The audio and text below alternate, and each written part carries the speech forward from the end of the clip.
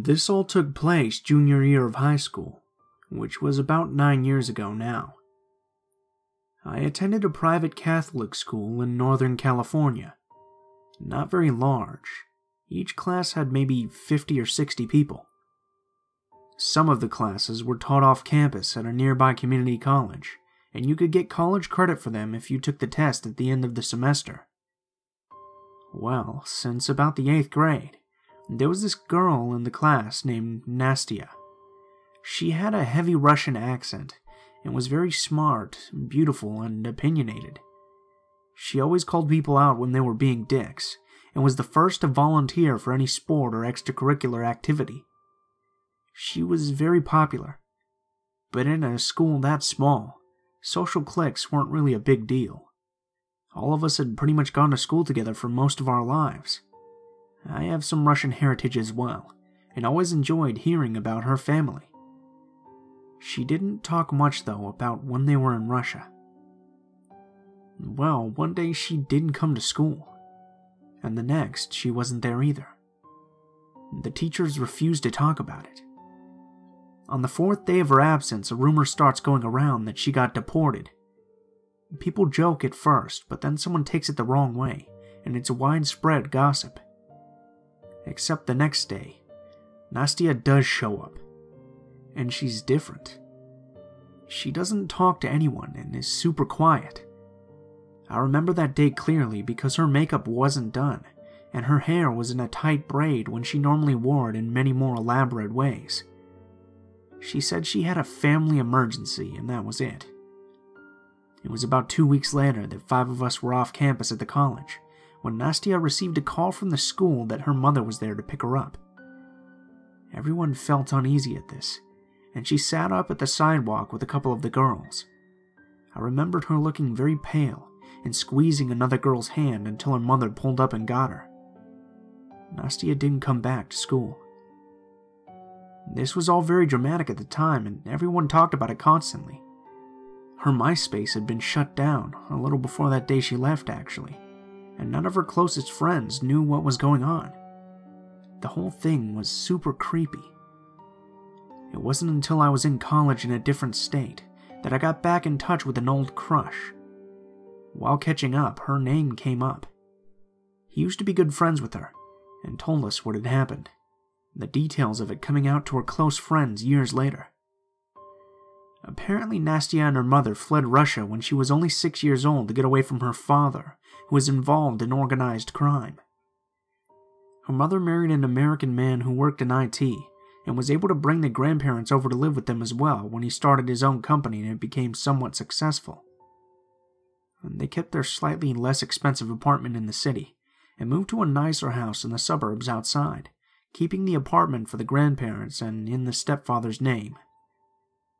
Well, the real father held a grudge because he believed the daughter was stolen from him, and apparently he spent years networking and trying to find them until he found all the details of where they were.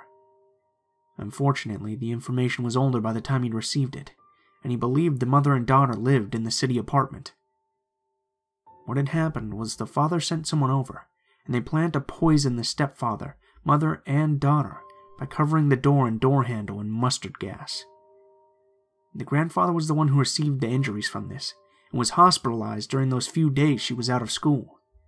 He had gone blind, and suffered some serious injuries, especially due to his age. But miraculously, he survived. I didn't get the details of how the family knew that's what had happened, but Nastia was pulled from school, and they had moved shortly after. I heard the stepdad stayed behind and sold his business, and then joined the rest of the family in whatever state they moved to. I know where, but even though names are changed, I don't want to risk being at fault for another attack. I ended up being able to find her on Facebook a couple of years ago through mutual friends, even though she had changed her name. She's doing okay, but to her father, let's never meet.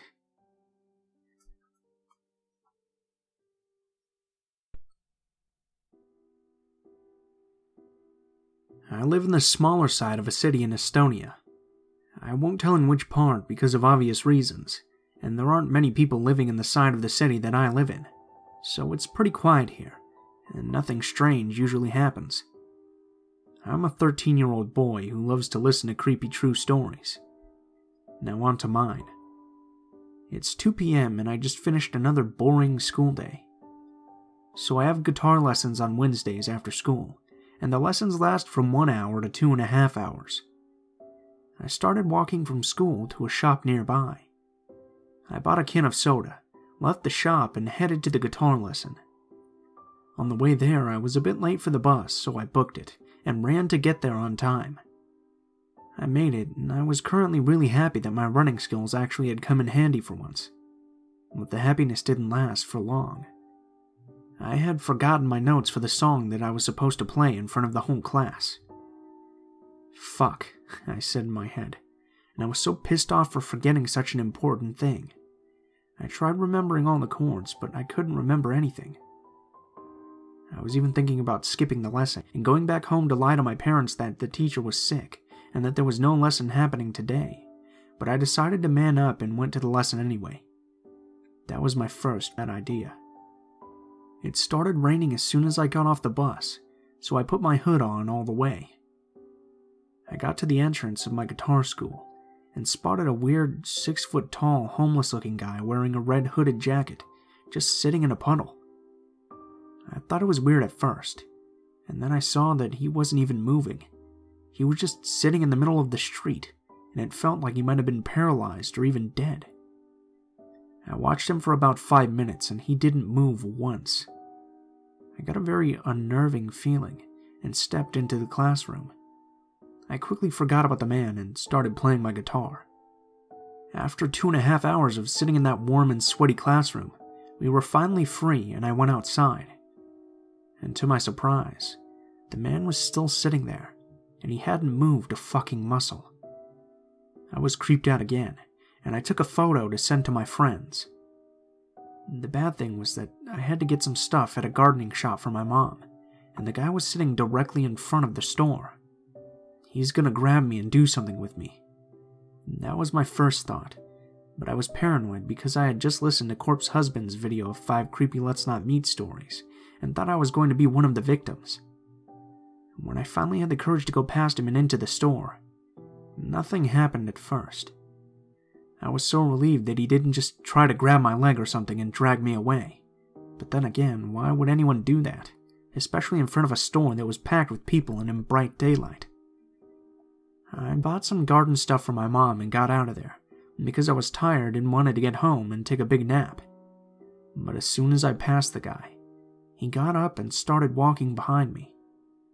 I was so freaked out that I didn't want to glance back to see what he looked like. I just had the thought of, no worries, he just got tired at the exact same time I passed him, and now he's walking in the same direction as me. What a coincidence. I got to the bus stop and you guessed it.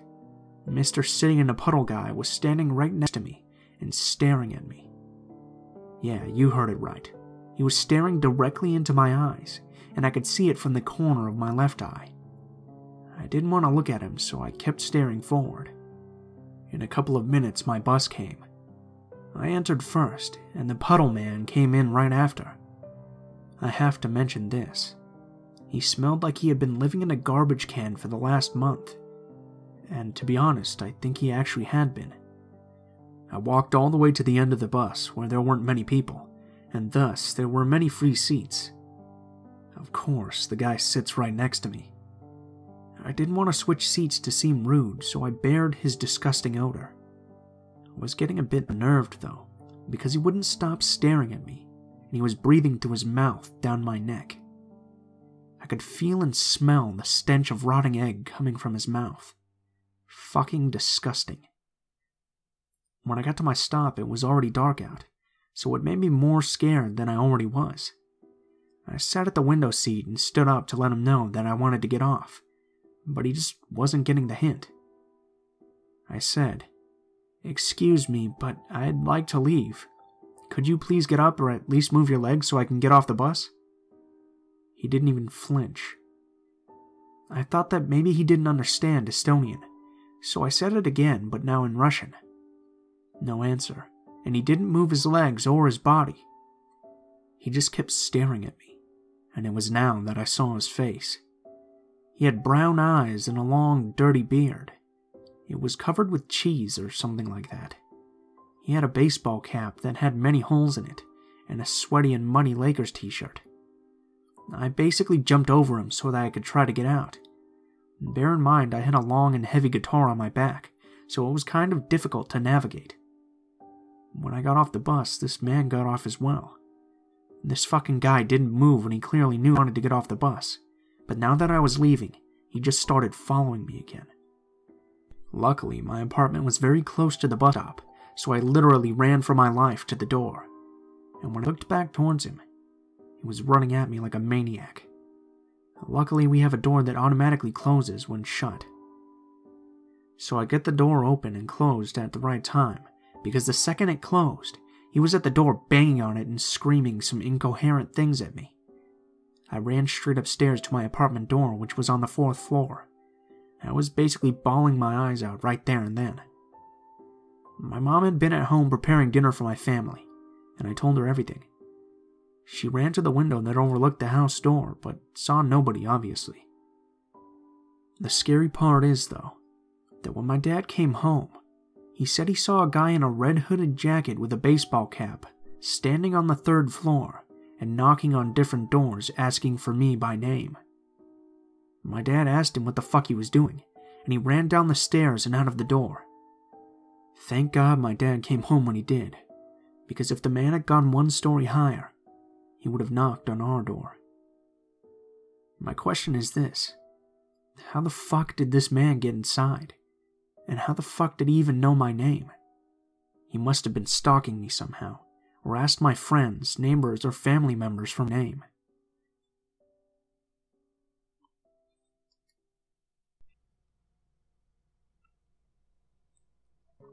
You may remember me from the bloodthirsty mob surrounded our ambulance thread.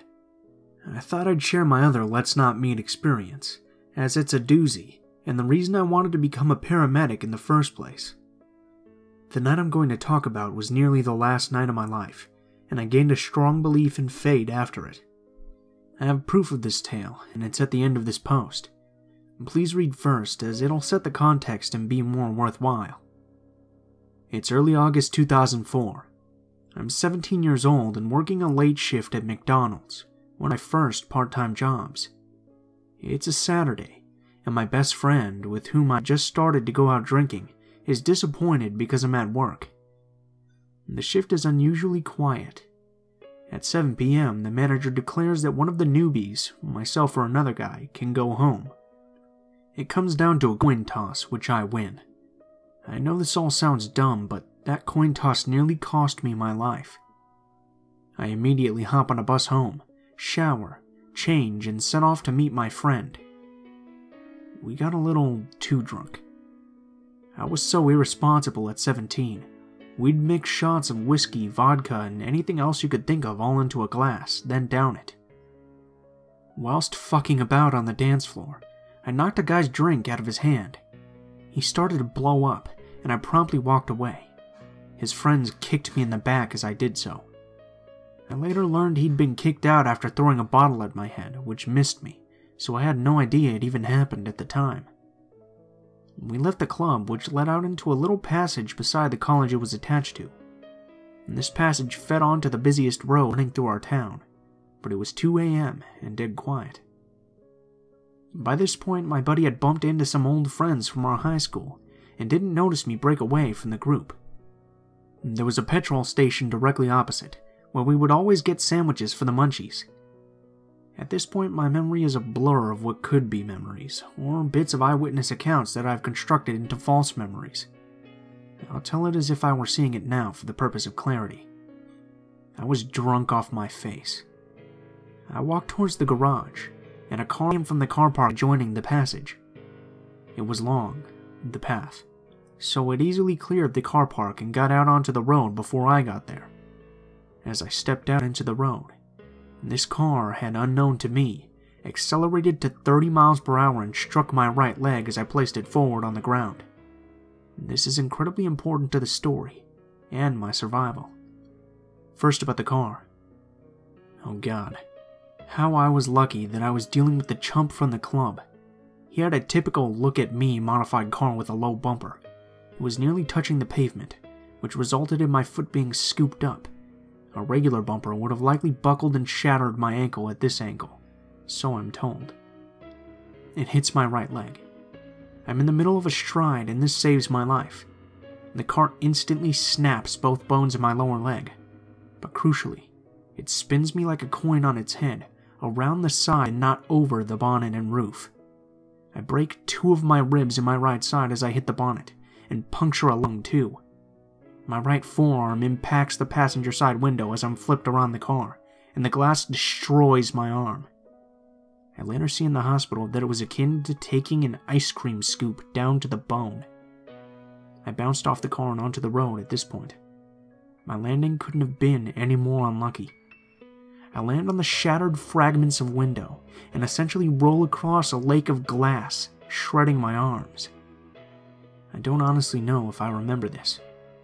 Writing this story, I get fragments of super realistic memories, but it's like my mind is saying hell no and recalling them before I can properly picture them.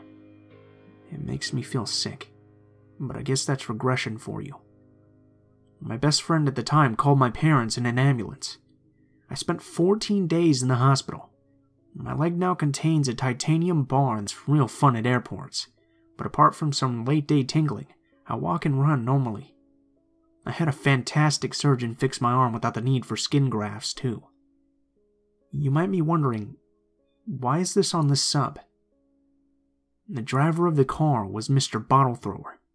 The whole bunch of people outside the club later gave statements that he had accelerated and swerved intentionally into my path. His girlfriend was riding up front and was covered in my blood. What a lovely bloke. He went to jail, but I don't know how long for. I moved to the south of England several years later.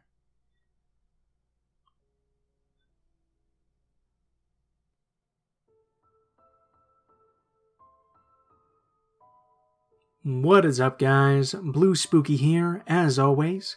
I just wanted to thank you guys so much for watching, especially if you made it this far to the end of the video. If you guys enjoyed the video, please feel free to leave feedback in the comments below, or perhaps like, share, or subscribe if you feel so inclined. As an update before anything else, I'm going to start working on the next Q&A for this month pretty soon. So if you guys have any questions for me, please feel free to leave them in the comments below on this video right here.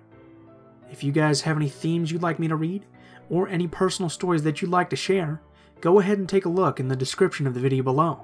There will be links to all of my social media accounts, including my Facebook, Twitter, and Gmail. Go ahead and send me a message on any of those, and I'll try to respond to your message and include your story in a video as soon as possible. If you do decide to send in a story, please feel free to include in the tagline what the name of the story is, what the theme is if it has any, and how you'd like to be credited in the description of the video the story appears in. If any of you are curious about the music used in this video, the music is always listed in the description below, in the order which it appears in the video. I list the tracks by name, and I also have links to the artists in case you like their work and you'd like to check out more of it.